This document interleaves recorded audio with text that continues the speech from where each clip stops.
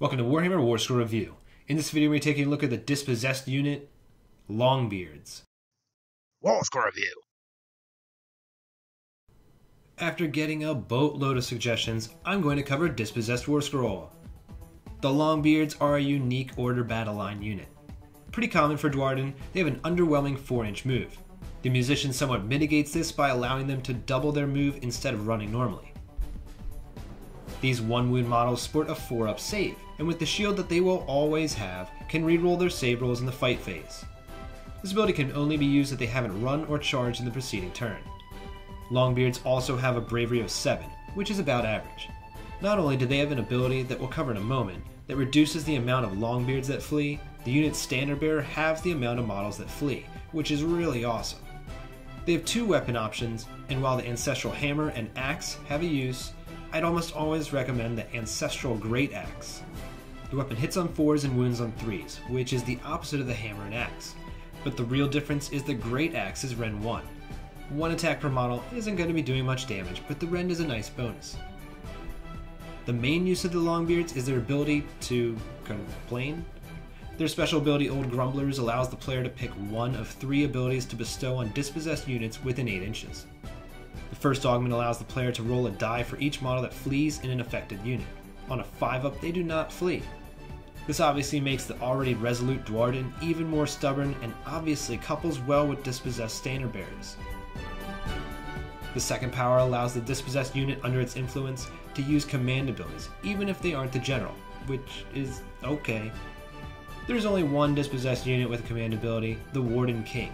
While this ability doesn't stack, it could be used to make multiple enemy units +1 to wound against them. Warden Kings are fairly expensive though, so it may be more efficient to just bring more Dwarden.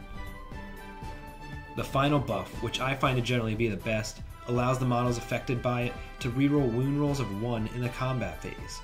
This is especially powerful with hammers and Longbeards equipped with great axes, who, with this and the Warden King's command ability, would be wounding on 2s, rerolling 1s.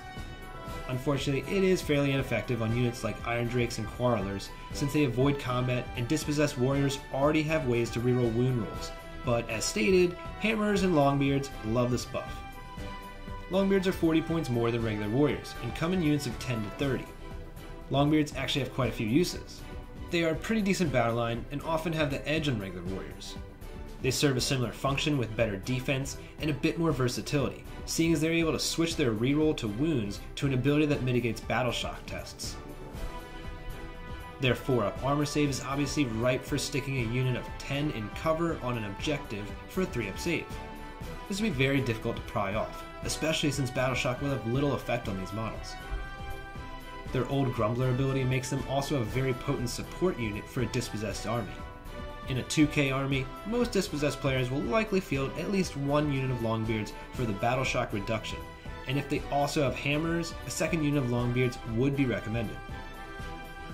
Unsurprisingly, Longbeards synergize well into dispossessed army. The battle trait further mitigates battle shock tests by automatically passing them on a 1, 2, or 3. Between this, their standard bearer, and their Old Grumbler ability, the dispossessed player can feel pretty safe from losing models to retreat. The second part of the battle trait allows models in the army to reroll 1s to hit against various types of units chosen before the game begins. This list includes heroes, monsters, hordes, units in cover, and a few others. The options are pretty good and should be able to be applied to at least 1, if not a few of the enemy units the Dwarden are facing. This reroll 1s to hit pairs well with their ability to reroll 1s to wound, making up for quite a few bad rolls. The Dispossessed command trait, Resolute, would allow the Longbeards to ignore battle shock tests on 4s as well as 1, 2, and 3. More interesting than this is the Ancestral Pickaxe. The artifact allows a hero equipped with it to redeploy with another unit 9 inches away from the enemy and 3 inches from each other. This is a great ability for going to grab an objective or just moving your slow and stout men across the battlefield. The Dispossessed character, the Rune Lord, has an interesting ability that has 2 effects. The player can increase the Longbeard's Rend by 1, making those great axes Rend 2. Rend 2 battle line is frickin' amazing. Alternatively, the player can choose to allow them to ignore wounds and mortal wounds on a 6. This means that with the Grumbler ability that mitigates battle shock, there is not a single way to remove these dispossessed models without giving them a save. The Rune Lord is useful in either case and has a huge impact on Longbeards. Outside of a Dispossessed army, the Archmage may do well with their spell, Elemental Shield. This spell gives these fairly defensive units even more durability, with a chance to ignore wounds and mortal wounds on a 6. Since Longbeards and Warriors are both battleline to an Order Grand Alliance, taking some larger units to work as screens with this spell and Old Grumbler would keep them around for quite a while. In an Order Grand Alliance is also the only way currently to have access to Mystic Shield, to give your old cranky Dwarden a 2-up rerollable save in combat when in cover.